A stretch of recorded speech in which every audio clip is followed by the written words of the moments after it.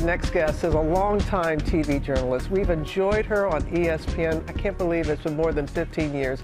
Hannah Storm, it is great to have you here. It's great on to Good be Morning with America. you. We go back a long way. We sure do. I know there's something very important that you want to share with folks. Yeah, I do. Listen, you're the one that said make your mess your message, right? So I'm so happy to talk to you about this. Back in November, I had a mammogram. I've been really good about that my whole life. I probably had 20 more than that mammograms, never a big deal. It was my yearly breast cancer screening. I kind of didn't hear anything at first, and I thought that was a little odd. Usually you hear right away, everything's fine. So I basically tracked down the place where I had it. I was like, what's going on? And they said, well, you have dense breasts. We need you to have an ultrasound. That's very common, about 40% of women have that, and I'd had that before.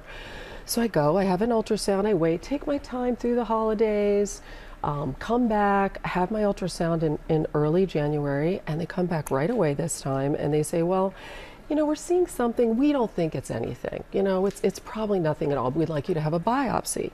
So I went back a week later for a biopsy, and call came less than 24 hours later. The doctor said, I'm so surprised, but you have ductal carcinoma in situ. You have DCIS, the earliest form of breast cancer. And I was like, DCIS? I've never heard of this in my life. How did you handle that? That's the story. I mean, no one wants to hear that. What was it going when you heard that? It's great. I was shocked because, again, I had mammograms every year. I have no risk factors. I have no breast cancer in my family. I did not have a lump. I did not have pain. I don't have any genetic predisposition to breast cancer. And what I came to learn is the vast majority of women who are diagnosed with breast cancer don't have risk factors. And so I got to say, I was shocked. I was scared. And how are you today? I'm good. Really good. Really, really good. I'm very, very, very lucky because they found it so early. And that is what is so key, is to find it early like that. And there are a few options when you have it at that stage. Yes. So what did you decide to do? By the way, it's a 99% survival rate. That's great. Okay. So I know so many people who don't have mammograms who are scared to have them. I don't want them to be scared.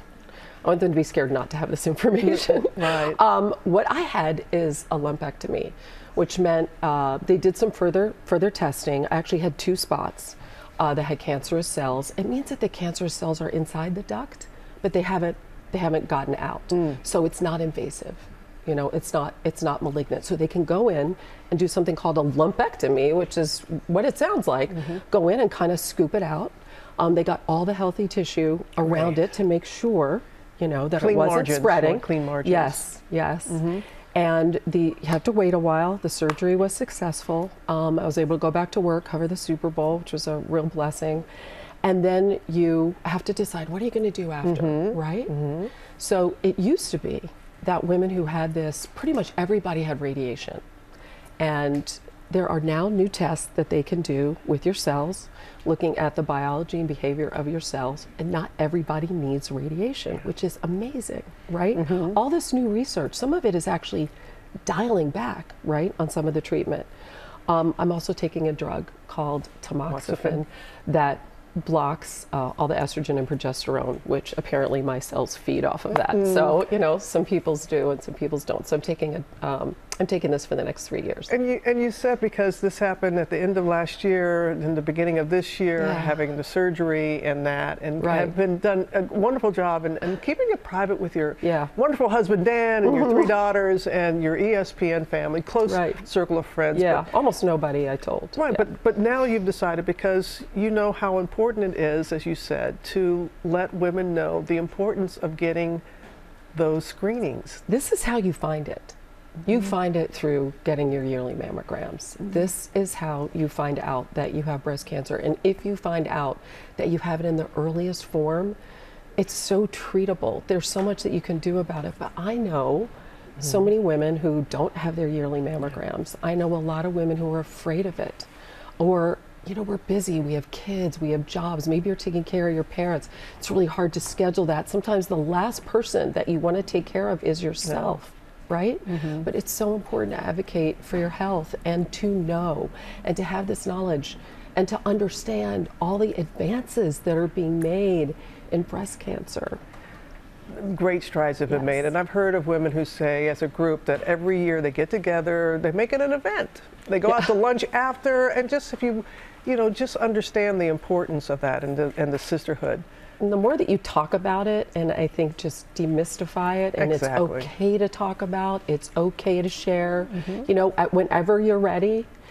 And that's the key. And you have 3 daughters. And I have 3 daughters, and that makes it even more important, right? Because you want to think about your family. There they are. Yeah. There we are at Martha's Vineyard this summer. That's a pretty good selfie, don't you think? That we did. That was actually our Christmas card. No editing. You didn't edit it. That's the real. No. That was it. Okay. No editing that took place.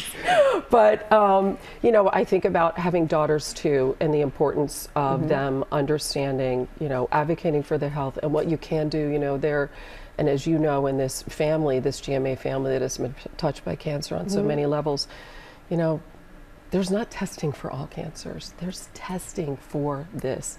You can find out, and you need to find out. And don't be afraid to have a mammogram.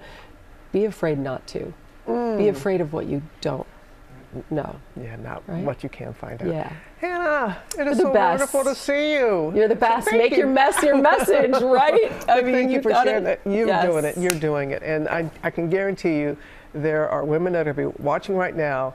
They're scheduling their mammogram. I hope thanks so. to you. I hope thanks so. To you. Please do. Please do. All right. My best to Dan and the girls. Yeah, thanks. Well, hey there, GMA fans. Robin Roberts here. Thanks for checking out our YouTube channel. Lots of great stuff here. So go on, click the subscribe button right over here to get more of awesome videos and content from GMA every day, anytime. We thank you for watching, and we'll see you in the morning on GMA.